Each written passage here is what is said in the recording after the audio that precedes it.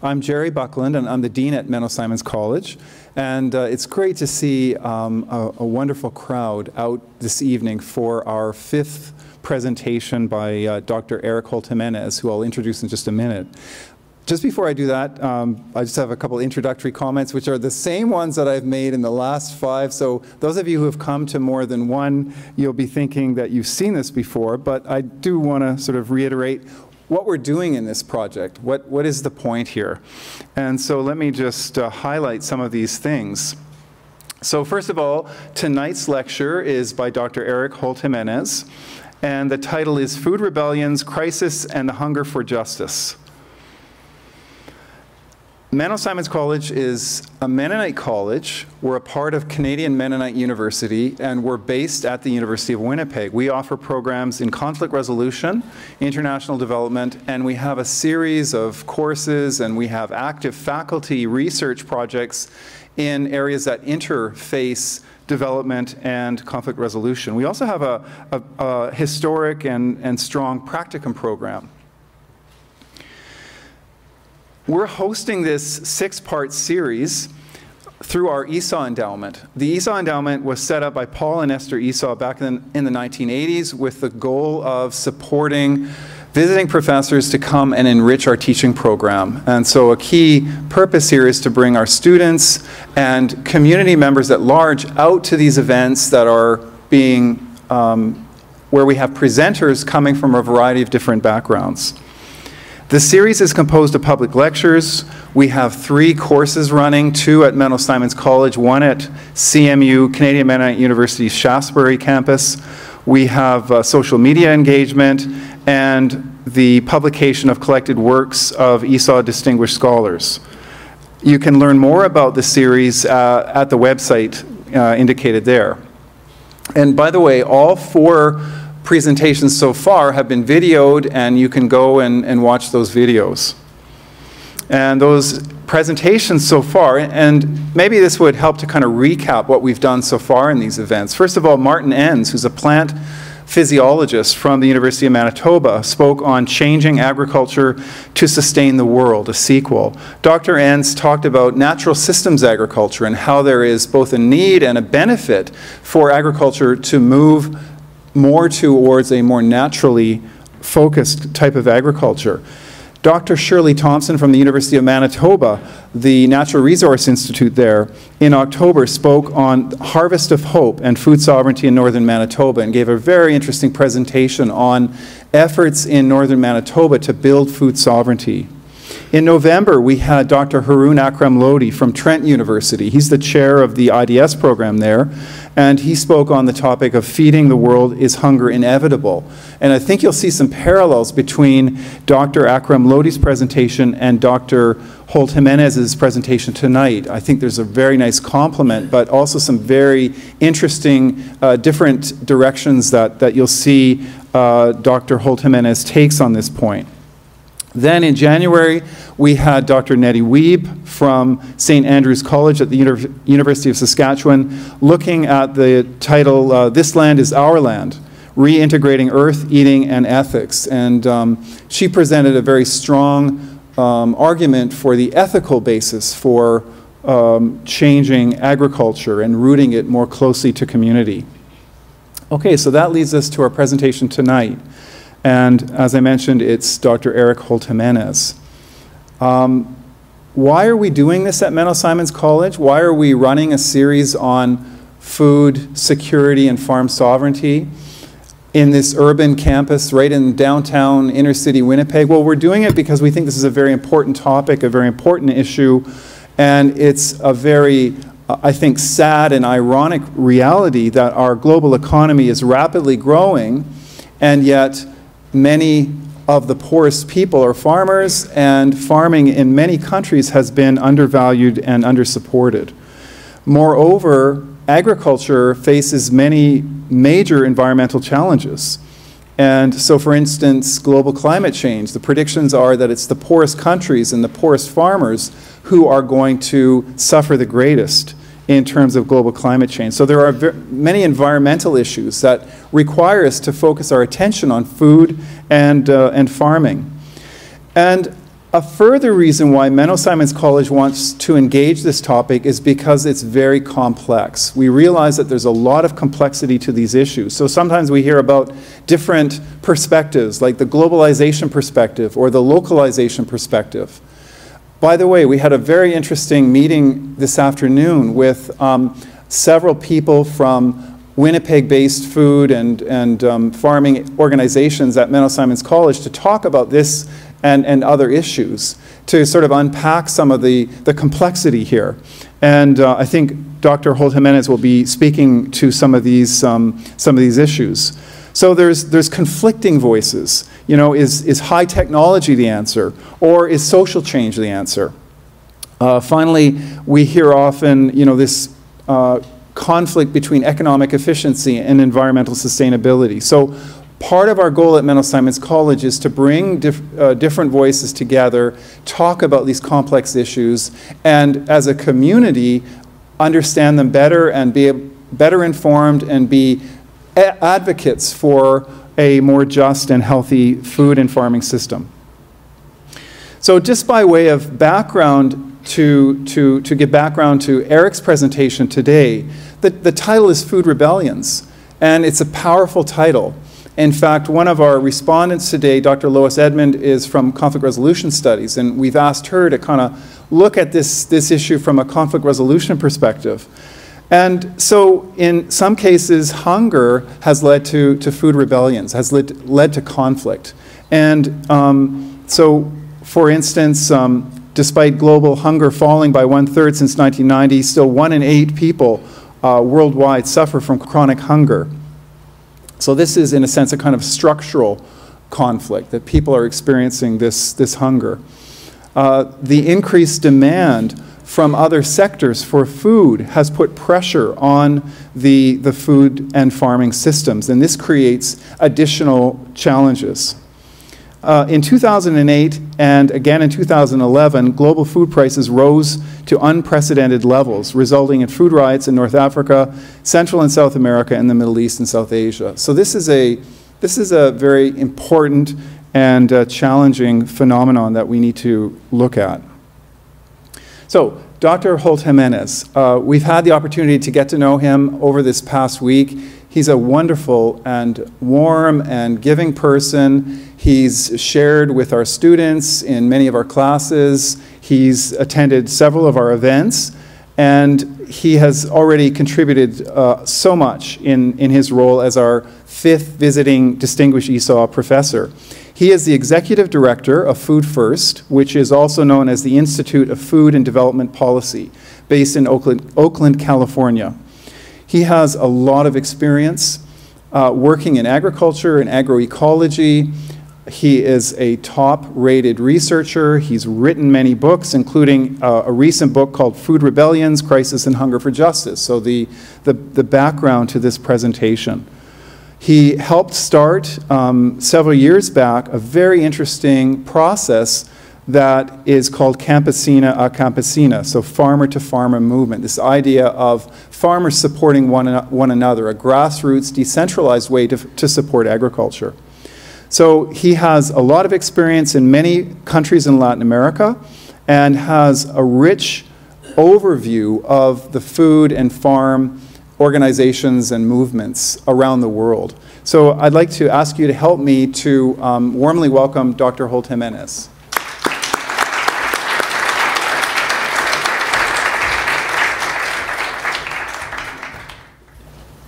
Thank you, Jerry. Good evening, everybody.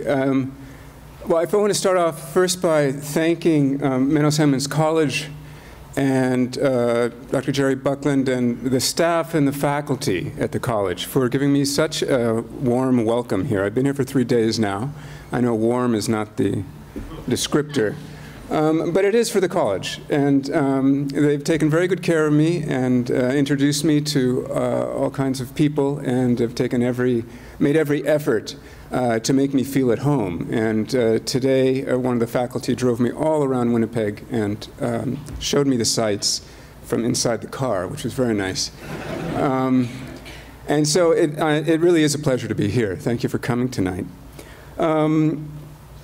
I want to say a word about Food First, the Institute for Food and Development Policy, where I work.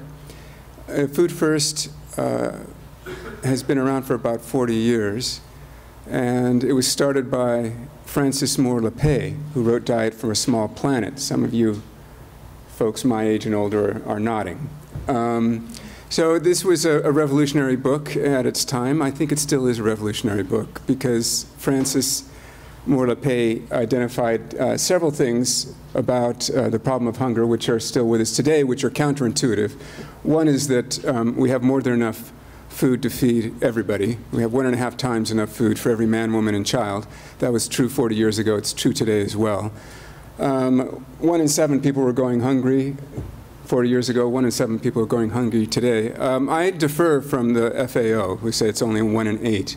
They changed the way they measured it. And we can talk about that later. But in any case, there are over 1 billion hungry people in the world today. And the world has never produced as much food as it produces now. So how are we to understand this? One way of understanding these sort of contradictions is to look at crises. Because in a crisis, very often, sort of the root causes of the problem are sort of laid bare. And so I want to look at the food crises as a way of understanding the food system and a way of then suggesting what, how can we also understand what's being done to solve the problem? Because I don't think that all of the proposals for ending global hunger will in fact end global hunger. I think some of them are making it worse. But how will we know?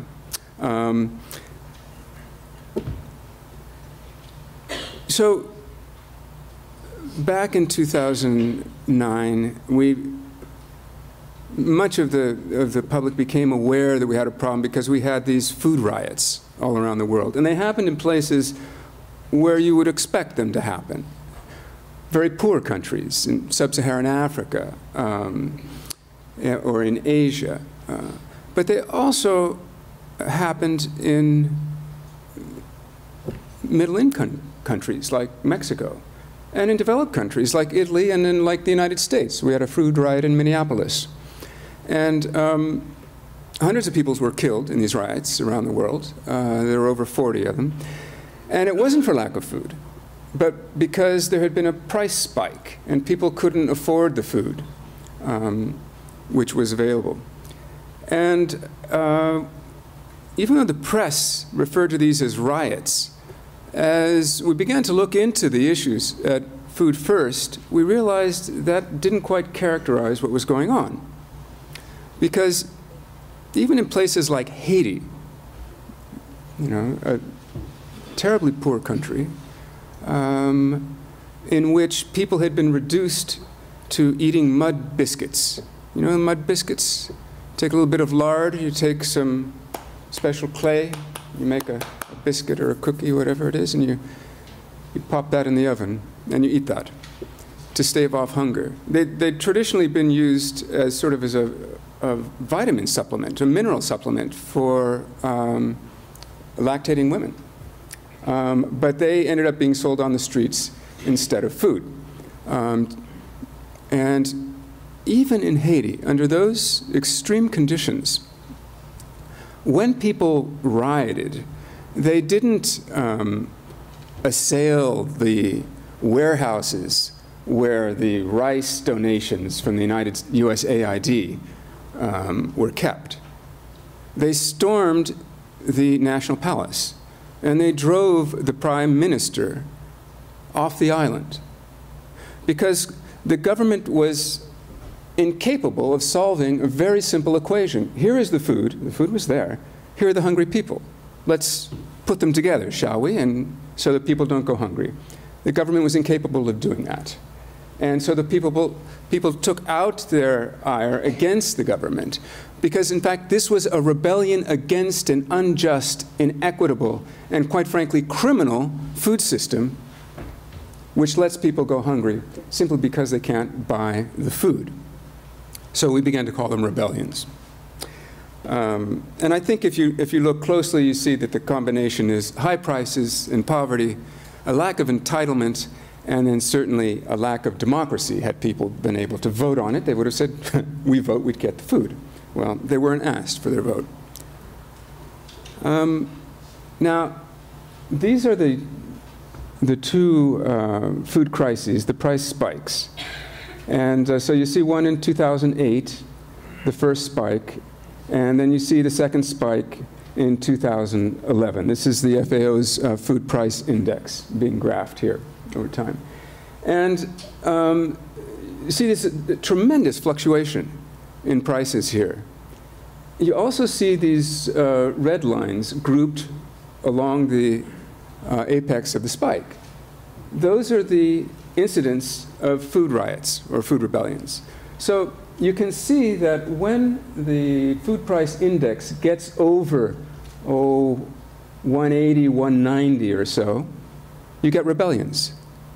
You can also see that the general trend in food prices is an upward curve.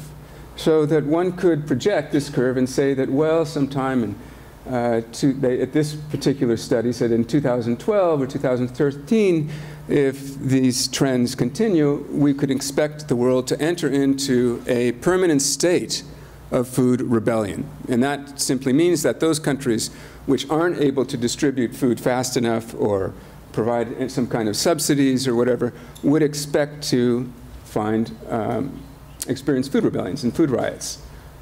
Well, this is obviously concerns a lot of people, because in the second instance, in 2011, these riots, the Arab Spring. So it can lead to ungovernability, which, as it turns out, can be bad for business.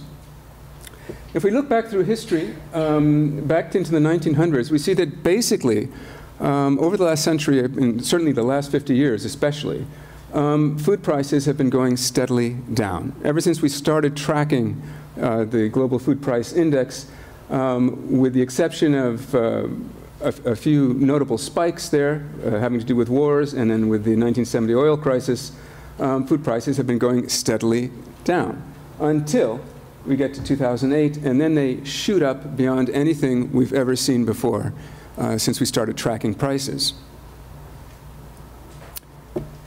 Nonetheless, if you look at this graph from Science magazine, you see that food production per capita has been going up since 1990. You can take this back. It's been going up for about 40 years. But food production per capita has been rising about 12% a year. That means that every one of us, it's per capita, right? So every one of us should have gotten 12% more food a year. Well, clearly that's not what's happened, because if you look at the measure of undernourishment, which are the yellow dots going across, basically undernourishment has remained the same, even though we're all supposed to be getting more food. And then, of course, this correlates to absolute poverty, which has also remained basically the same. People are too poor to buy all this food which is being produced. And one has to ask, why? Particularly if it turns out that most of the poor people in the world and most of the hungry people in the world are farmers. And most of those farmers are women. 70% of the hungry people in the world are farmers. They're women. They produce over half of the world's food. They feed half the world, and yet they're going hungry. So this is another contradiction we have to grapple with and attempt to understand. So if we look back at both of the food crises, we find that these happen during times of record harvests. The world had never produced as much in its history as it did in 2008 and 2011. So we have record hunger, record harvests, and we have record profits for the monopolies which control the seed, grain, fertilizer, and retail trade. So if you look down here, we have these bumper profits in the last quarter of 2008. Archer Daniels Midlands Grain trader up 20%, Monsanto up 45%, Cargill up 86%. That in part is because Cargill also has an arm which sells fertilizer, and they experienced something like a 1,200% increase in profits at the height of the food crisis. General Foods, 61% increase in profits. You could say the same would be true for Walmart, Safeway, Tesco, Carrefour. All of the retail giants all made fortunes while 1 billion people were going hungry. So if we look at this graph on the left here, and there's the food price spikes again. If you look at the red line, the global food price index, it spikes in 2008. It has kind of a little double hump there. And then it comes down as more food is released into the market. And then it rises again in 2011. And these are where these companies make tremendous profits. If you look at the local food price index, the blue line, so it goes up, it follows the international food price index. So the local food price index is what you pay in the store, okay? The international food price index is the wholesale price on the global market. And you can see that it doesn't drop after food prices go down globally. The prices in the store stay high. So this is where the retailers make their money, right? When you get these tremendous rises, that's where the wholesalers make their money, and then the retailers make their money afterwards between the two crises. So this is where, you know, Walmart became so flush with cash. They have so much cash, they don't know what to do with it. It's a recession. They don't know where to invest it. They've got a problem. They need another crisis. Because if you look at the graph on your right-hand side there, that graph, which is pretty much congruent with the first graph, is the price of Monsanto's stock. And you can see that it goes up when the world food price index goes up, and then goes down afterwards when it drops. So Monsanto made all this money, and then suddenly its investors begin to pull out of, the shareholders begin to sell their shares, and the stock begins to drop when it looks like Monsanto isn't making a killing in the market anymore. Luckily for Monsanto, you can see that the price begins to rise again because we had another food crisis. Now, there was a lot of talk about the food crisis, particularly in the media, and they addressed what I call the proximate causes. Just climate is becoming a problem. We have very variable weather, extreme weather events. There had been some droughts prior to 2008, particularly in Australia with the wheat crops, and the rising meat consumption in India, China, and Brazil, particularly in China. I remember at the time our president said something to the effect that, you know, these Chinese have got to stop eating so much meat. Sort of blaming the Chinese for the rise in food prices. Of course, he didn't mention that the expansion of of CAFOs, of confined animal feedlot operations in China, was basically because of the expansion of Smithfield Tyson, an American company, into China, and with loans from the World Bank. So it's not like this sort of happened just out of consumer demand. This demand was constructed. And of course, it did put pressure and continue, and the meat production, confined animal feedlots, continue to put pressure on grain prices and land prices and water prices worldwide. We did have low grain reserves at the time, but nobody stopped to ask, why did we have these low grain reserves when we've been overproducing grain for the last 50 years? Where are all the reserves? And of course, obviously, higher oil prices are going to raise food prices because most of our food travels something like 2,000 kilometers between producer and consumer. And so if transport costs go up, food prices will go up. Certainly fertilizer prices went up. That's where Cargill made all its money, from Mosaic, its fertilizer arm. There was a weak dollar, and then there was a tremendous amount of, as a result of all of these, we got these bumps in the market price of food, and suddenly Wall Street becomes very interested. And the commodity index funds triple and quadruple on the market. People are speculating with food. We've just come off first the dot-com bubble, and then we came off the real estate bubble, and these are global bubbles, right? And after you come off the real estate bubble, where is everybody to invest their money? They've got a problem. They've got all this money. They've got to invest it. You don't want to keep it in dollars because the dollar is weak. Well, you can buy gold, and people did that. You can grab land, and people are certainly doing that. But then you can invest it in the stock market, and you can speculate on the price of food. And that pumped the price of food up over the charts beyond anything we'd ever seen in the history of the food regimes. But nobody was talking about the root causes. Everybody wanted to talk about the superficial causes, the immediate causes, the proximate causes.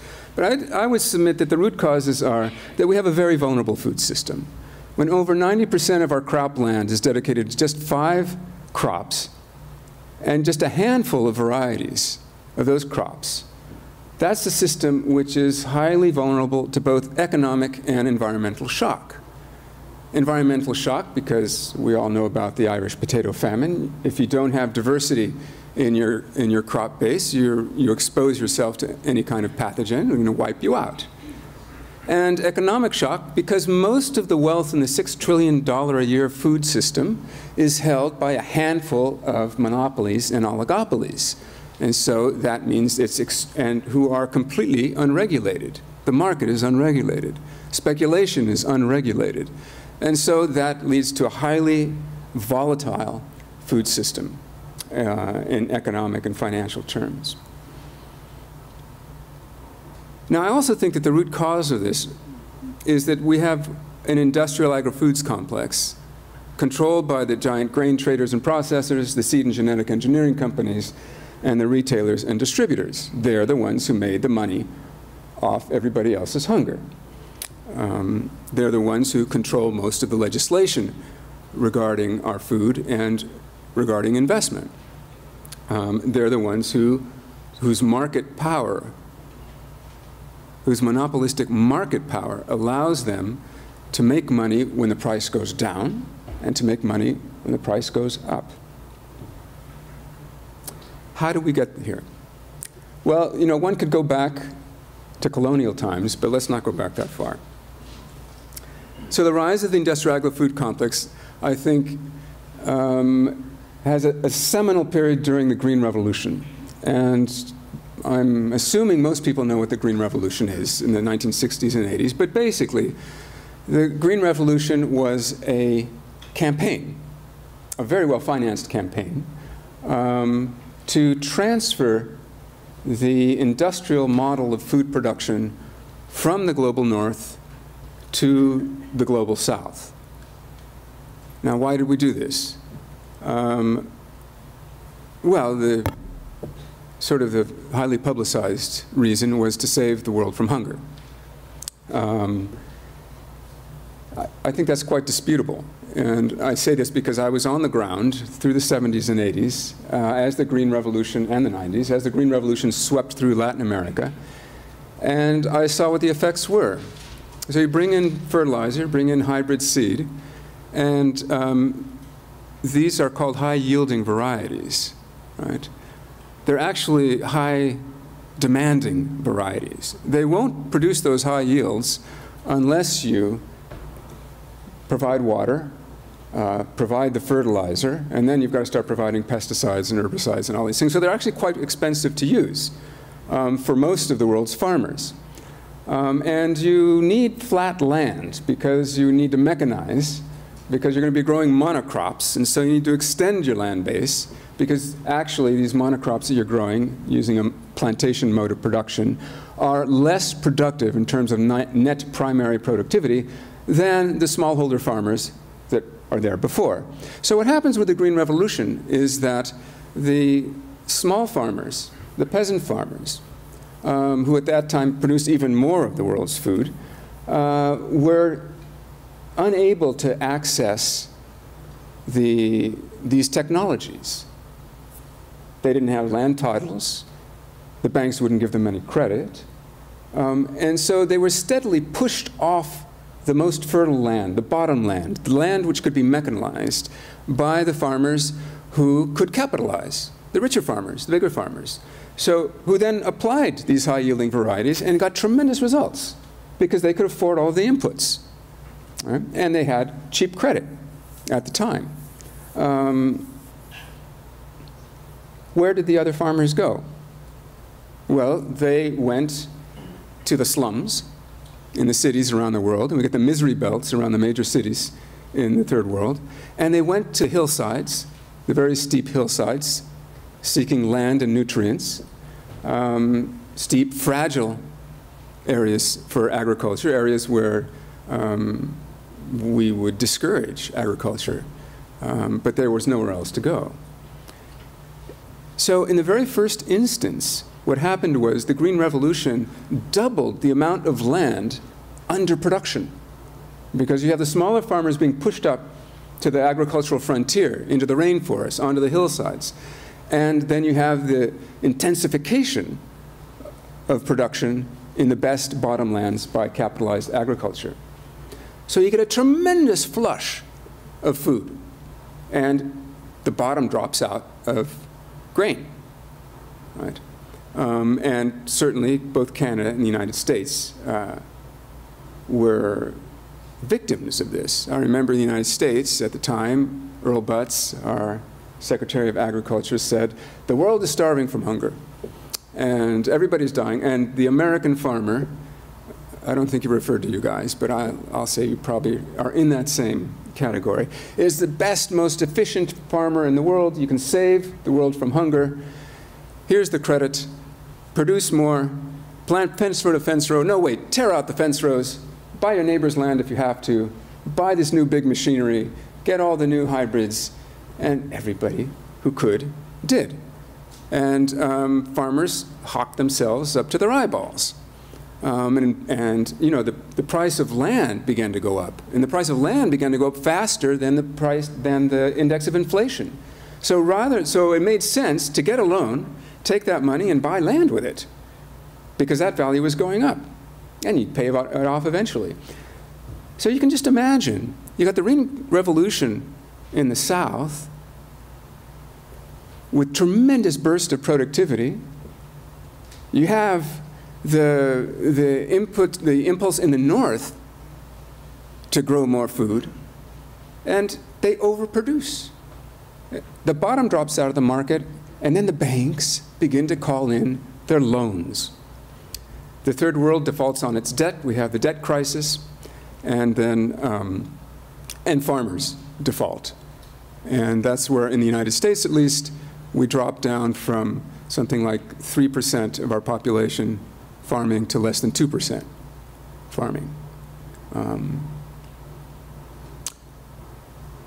This sets up a debt crisis in the United States, in Canada, in Europe, and also a debt crisis throughout the third world.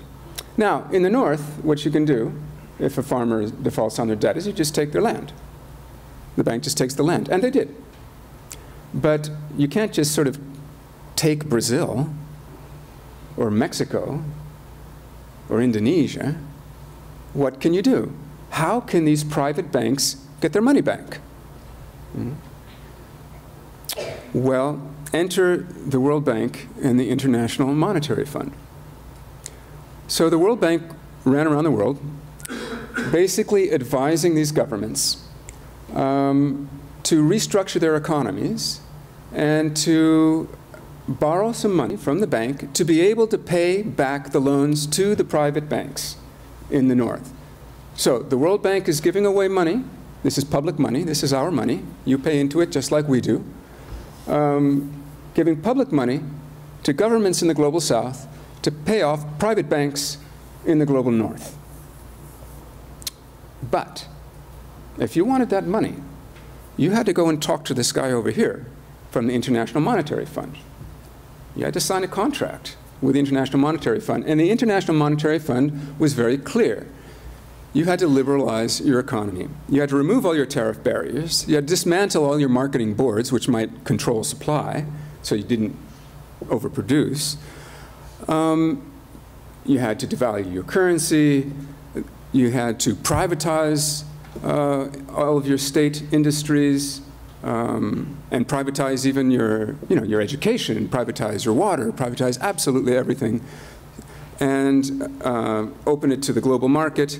And you had to stop growing food. You had to start growing non-food export crops, luxury crops, coffee, vanilla, bananas. I mean, it's food, but these are basically luxury crops. These are good cash crops. In other words, don't grow any more grain. All right? Why? Well, because these can be sold on the global market, and you can get foreign exchange, and you can pay off your loans to the northern banks. And it just so happens we're subsidizing our farmers in the north, and we don't want you competing with them. So the next stage in the construction of this industrial agri-foods complex were the free trade agreements. This sort of free trade mania from 1990s through the present day, and the rise of the WTO, NAFTA, CAFTA, whatnot. And what these agreements did was they sort of baked the structural adjustment policies of the 80s and 90s into international law, into international treaty. Because you sign the international treaty, and it basically says you're going to abide by all of these structural adjustment policies, all of these liberalization policies. And we call it neoliberalism, right? Well, why would they do that? Quite simply, because they didn't want any sort of democratic processes voting these policies out.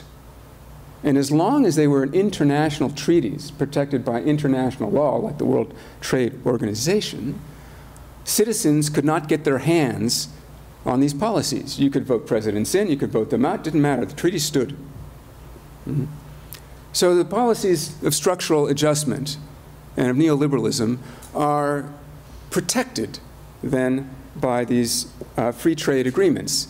And lest we think that these trade agreements are about trade, these agreements are about giving corporations rights, rights to invest. And if you try to stop them from investing, then you have to pay them for their loss of potential revenue. That's basically it. So if you do anything like apply your labor laws or your environmental regulations, these are trade distorting. You're preventing free investment, liberal investment, and through the World Trade Organization and through the free trade agreements, you can be taken to court, basically, into the World Trade Organization court, and they can sue you. So these provide rights for corporations to sue for the right to invest, among other things. And then what do we get? Well, the North continues to subsidize directly and indirectly their production. The South can't, it doesn't have enough money to subsidize, but they've dropped all their trade barriers, so the North dumps all of its grain into the South, driving the farmers in the South out of business. Well, what are the results? The global South produced, back in the 70s, $1 billion surplus every year of food. Now they have an $11 billion deficit. The South has become dependent upon the North for its basic grains. Industrial agriculture has become dominant worldwide. It uses up 80% of the world's water, all of the water, drinking water, rainwater, irrigation water, groundwater, all of it. 80% of the world's water. It's terribly inefficient. And it produces something like 20% of the world's greenhouse gases. We've lost a good 75% of our crop diversity. You know, in Indonesia, in the Philippines, prior to the Green Revolution and the industrialization of rice production, there were probably about 2,000 different varieties of rice being planted by small farmers around the island. And it would not be unusual on one farm to find 15 or 20 varieties of rice. Tremendous diversity. Well, if you wanted credit, production credit, and if you wanted to be able to sell your rice on the international market or to the wholesalers, you had to buy Green Revolution rice. And there were only about 4 varieties. So if you go into the Philippines today, in the fields, you're going to find 3 or 4 varieties of rice. And where are all the other varieties of rice? They're in a seed bank in Cavite, in a big refrigerator, rotting. And I know that they're rotting because I visited. I had a class at the time. I was teaching through Boston University, and we took a class, and we actually visited the Philippines, and we visited the International Rice Research Institute. And, you know, they showed us all the different varieties of rice in the field, and they had a much fancier slideshow than this that they showed us, and they took us down to the big refrigerator. And there was all the rice, you know. And my students, you know, sort of challenged the whole notion of putting rice in a refrigerator and what had happened to all the farmers and this and that. And the technician who attended to us was very nice and answered all the questions and whatnot. And then my students left, and I stayed on to talk to him. And this was a man who'd spent most of his career in the refrigerator with a tremendous commitment to agrobiodiversity. Tremendous commitment to all of these varieties of rice. He knew the value of this rice in all these varieties. And he confessed to me, says, we're losing it. You know, you have to plant this stuff out every few years. You can't just leave it in the refrigerator. You got to take it out, plant it out, reharvest it, put it back in. He said, we can't keep up. We're losing these varieties of rice. So next time someone tells you about the doomsday vault that Gates and Monsanto and Norway have built up above the Arctic Circle where they're saving all these varieties, don't think it's necessarily going to save us when GMOs crash. Anyway, we've seen that we have this increase of food per capita, but we also get an increase in the number of hungry people. And certainly the costs of trade liberalization have been great around the world. If you just look at sub-Saharan Africa, the costs have been about the same as the amount that the region has received in foreign aid. Why not just not do trade liberalization, and then we wouldn't have to give away the foreign aid? And certainly in the Americas, we've seen a huge demographic shift as farmers have been pushed out of agriculture and moved, immigrated to the north looking for jobs. Just within the first few years of NAFTA, over 1 million Mexican smallholders went bankrupt and moved to the US. And then we see the rise of the great monopolies, ADM, Cargill, Bunge, controlling 80% of the grain, Monsanto with a fifth of the seeds. If you add Syngenta and DuPont onto that, it's even more, something like 90%. And then the benefits from all of this tend to go to northern companies from the Green Revolution. Now, because of the fact that these food riots are happening and it's making things ungovernable, even though they are very profitable for the monopolies, the G20 gets together in Italy in 2009 and then in France again in 2011 and decides they better pump some money back into agriculture. They'd better rebuild agriculture in the global south. This is untenable. Now, the FAO at the time said we need about $40 billion to rebuild agriculture. I'm not quite sure how they made that calculation, and I have no doubt of what type of agriculture they were talking about. They weren't talking about rebuilding peasant agriculture. They were talking about establishing industrial agriculture. So it's going to take $40 billion.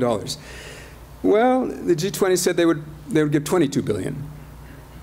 But then the world recession kicks in, and not much of that is even any new money, and less than a 20th of that money has actually been handed over. So we get a number of initiatives to combat hunger. In the United States, we have the Feed the Future Global Food Security Act, which is about food aid primarily, the Global Harvest Initiative, private sector initiative. The Alliance for a Green Revolution in Africa is Bill Gates's foray into Africa to spread the Green Revolution, even though for over 20 years the Consultative Group on International Agricultural Research had invested 1/3 of its budget in Africa trying to establish the Green Revolution, and it failed. Bill thinks he can do it. So the Alliance for the Green Revolution in Africa, called AGRA, these promises, and then now the new Alliance for Food Security and Nutrition, which is sort of an alliance between a private-public partnership to establish commercial agriculture in Africa. Now, the steady drumbeat behind all of these initiatives is that we need to increase production by at least 70% over the next 50 years. Some say double it over the next 50 years, or we're all going to die. Well, we wouldn't all die. None of us here would die, I'm pretty sure. If that was true anyway. But this increase in productivity to be able to feed 9 billion or feed 10 billion. Remember, we already produce enough to feed 10 billion. So we need to produce twice as much to actually feed, but we don't. So we need to produce twice as much to actually feed 10 billion, is sort of what they're saying. And the proposals are basically another green revolution. The industrialization of agriculture, but this time it's with GMOs. And this time there's a new focus on smallholders, extending the green revolution to smallholders. Well, the problem with smallholders is that, they take on this credit, take on this debt, take on these very expensive technologies, and then they get clobbered in the market because they're not subsidized. And so they tend to go out of business. And then you tend to get tremendous land concentration. And this time round, the Green Revolution, which in the first iteration was financed with public money, is largely market-backed. This is private-public partnerships. Why? Because everything's been privatized. There's no state left, particularly in the third world. There's very little capacity at the state level to finance anything. So the Green Revolution doesn't really have the state partner that it had before. So it's trying to entice the private sector into extremely depressed areas in the Global South in order to develop agriculture. Now, there have been some dissenting voices. This is one.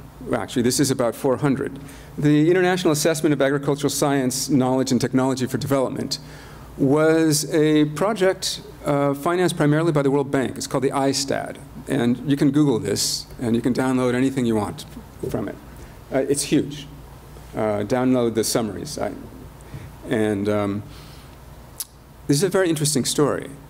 Monsanto and Syngenta, through the Crop Life Association, which is basically their think tank, went to the World Bank and approached James Wolfensohn, who was the president of the World Bank at the time, and said, people don't believe that we can save the world from hunger. We need a study that shows, some sort of global study, which basically shows that we can do this.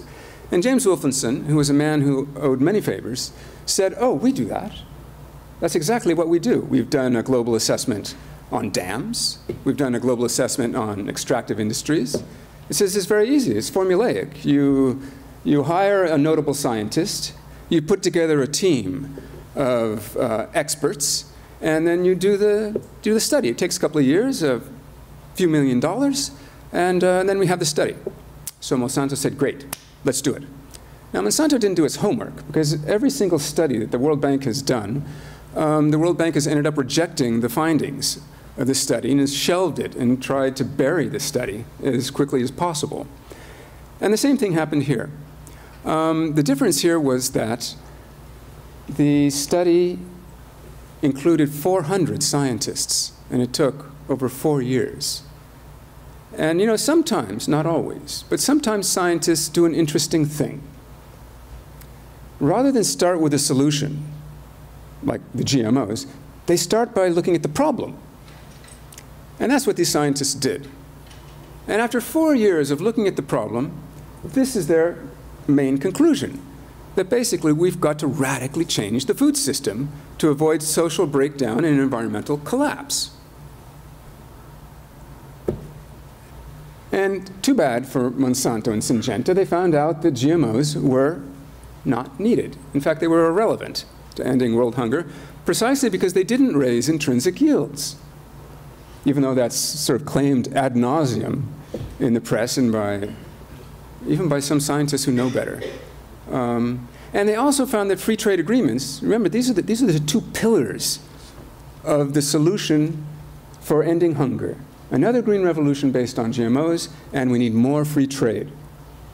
Free trade agreements basically don't help poor people in the global south, and those are the ones who are going hungry, because 90% of the benefits go to northern countries, and only about $2 per farmer per year goes to people in the south. Well, you're not going to end poverty or hunger that way.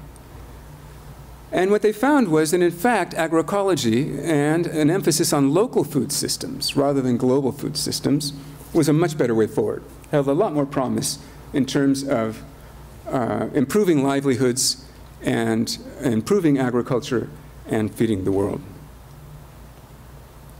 Now, since then, there's also been quite a bit of work done. The Institute for Agriculture and Trade Policy, IATP, Sophia Murphy and Tim Wise put out a report recently that basically said that we weren't going to be able to solve the food crisis unless we reduced financial speculation on the commodities market. We've got to stop gambling with our food. Well, I don't actually buy shares, but Wall Street has got to stop gambling with the food. We've got to stop the land grabs going on around the world because it's pushing people off the land. And we've got to limit the further expansion of biofuels. Biofuels, basically, you know, if on 100 hectares, 10 families can make a living. If doing small-scale farming, if biofuels come in, basically, you have 1 or 2 very poorly paid jobs. So you're destroying livelihoods as biofuels advance around the world. So I get this question, one gets the question all the time, oh, but if we go back to traditional agriculture, you know, can it possibly feed everybody? Well, first of all, there's no reason to go backwards. There are examples of sustainable agriculture all around the world based on agroecological principles. They're highly productive, and they're quite modern, and they work to scale. In other words, they really work for small farmers. And this is a study from the University of Michigan. They did a mega study on almost 300 examples comparing alternative and conventional agriculture. They looked at 91 different studies. And what they found was that the world could easily support a population of 10 or 11 billion people by 2100. And there are other studies from the United Nations. This one is by Jules Pretty, that organic agriculture in Africa basically increases agricultural productivity and can raise incomes. So these are formal studies done by scientists which don't get any press whatsoever. But the science is there, and certainly the examples are there. This is one I was associated with, the Campesino movement. It wasn't unusual for these farmers using agroecological methods to increase their yields by 100 or 200%, and reduce their reliance on external inputs like pesticides and fertilizers. I think that small farms really are a planetary asset. They can help cool the planet. They're very resilient models of sustainability, and they're a sanctuary for GMO-free crops and agrobiodiversity. This is where we hold our agrobiodiversity in vivo rather than in vitro under the ice somewhere, because all those seeds, if you don't know how to grow them, if you don't know how to associate them, if you don't know how to cook them, the genetic material itself doesn't get you terribly far. So what we're talking about here, when we pull all this together, what is the option? And I think the option is food sovereignty, which is to take back our food systems and democratize them, particularly in favor of the poor. The poor are the majority, the poor are the one who stand to benefit. When the poor are better off, we are all better off. And this is a call from Via Campesina, peasant federation covering over 2 million farmers, and said that it's not enough to have food security. In fact, we can't have food security unless we have food sovereignty, unless we actually control our production and control our markets. I work with a young man with a project in inner city Oakland, and they're establishing urban farming and trying to feed their communities in these food deserts, the underserved communities. And we had a conversation about food security and food sovereignty, and I asked him why he believed in food sovereignty. He said, well, I come from the criminal justice system. He said, I was food secure in jail. I don't want that again. I want to control my food. Why is it that we don't hear more about this? And I think that we have to, the only way to understand this, I'm going to go slightly over time, is we have to realize that we have a capitalist food system and that it's going to act the way capitalism acts. So we have to understand capitalism if we are going to understand our food system. And if you look at the work of Phil McMichael and Harriet Friedman, Harriet's from the University of Toronto, they characterize what they call food regimes, and as rule-governed structures of production and consumption of food on a world scale. Think of all of the institutions and all of the rules which control our food, from seed to fork. Now, there have been 3 of these through history. The first being the colonial food regime, in which colonies produced cheap food so the North could industrialize. After World War II, the flow of food is reversed. The North begins to overproduce. It has to destroy the food production capacity of the colonies, of the former colonies, and we begin dumping food into the global South. Today, we moved into a new phase called the corporate food regime. It's much more complicated.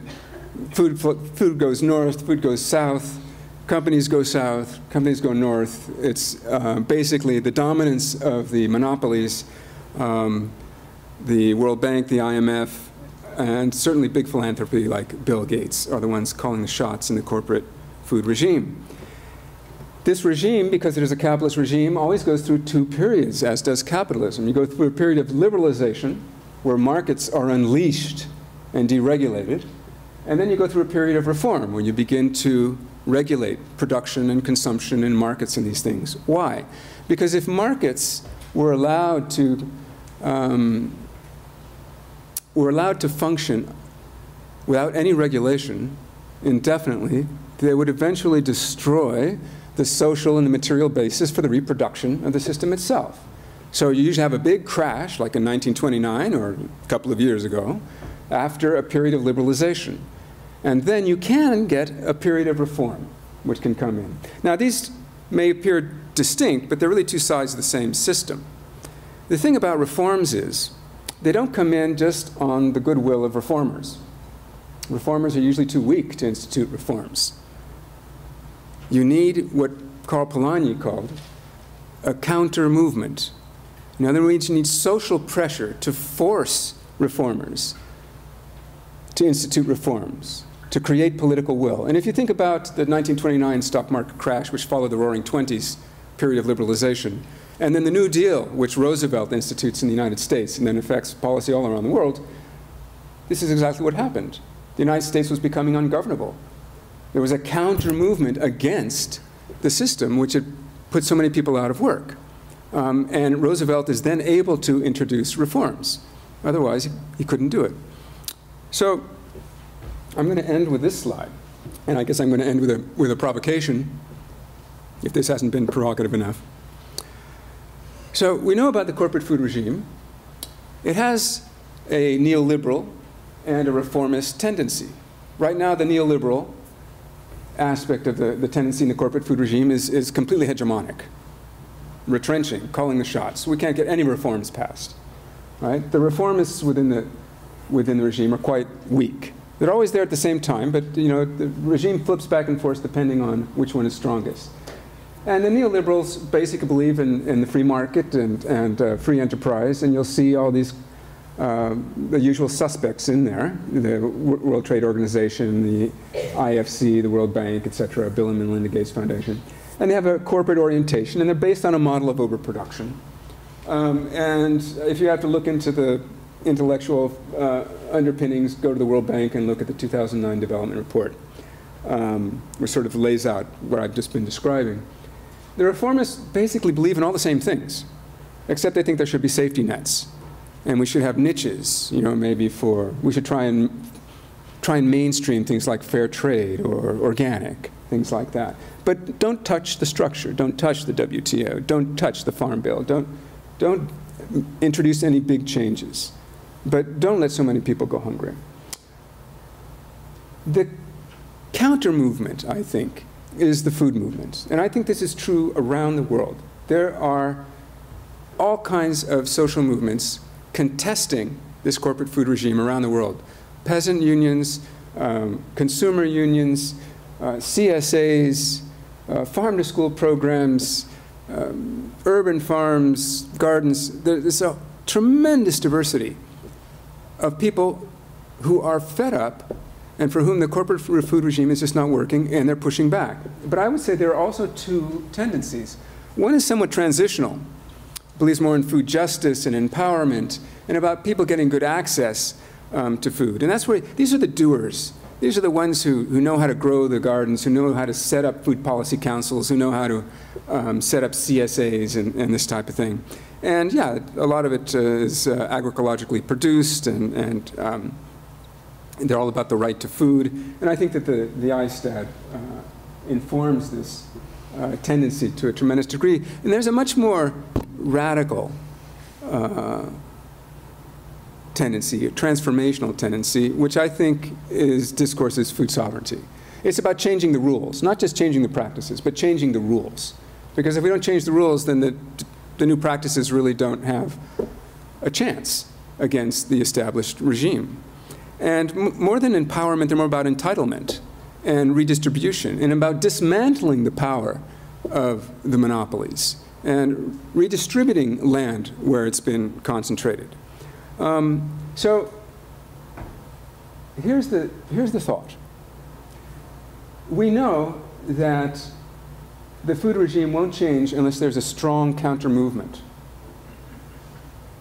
We know that the reformists are very weak. So the reformists reach out sort of into this transitional, progressive trend in the food movements and try to bring them in. So they could, making the reformists stronger, so they can institute reforms. I actually don't think that will bring about reforms. Because I think what that will do, I think it'll split the movement. And it'll reduce us to reforms around practices, rather than transformational reforms around the structures, the rules, the institutions that govern our food regime. So I think that it's important to build alliances between the food sovereignty trends and more of the food justice trends within the food movements, to build a powerful food movement that might have a chance of creating the political will, enough social force to create the political will to introduce reforms, so that reformers can actually propose some reforms and get them through parliaments and Congress and whatnot. And then the question, of course, is, are these going to be the same old reforms, which simply reinforce the system over time, or are they going to be transformational reforms, which bring us something new, which I think we desperately need if we, I agree with the ISTAD, if we're going to avert planetary disaster. And I'll leave you on a positive note. I think that these sorts of alliances are being built around the world. And if you look carefully, they're probably happening right under your eyes.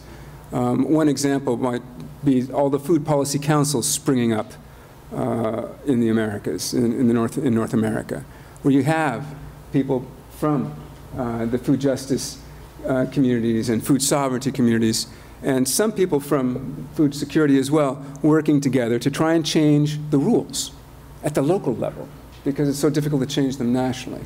So we see these trends around the world, and I think these are very promising trends. Whether they'll happen quickly enough so we can build a movement strong enough to actually transform the food system is yet to be seen. The alternative, I think, is fairly predictable. What we want is a future with new possibilities. Thank you very much.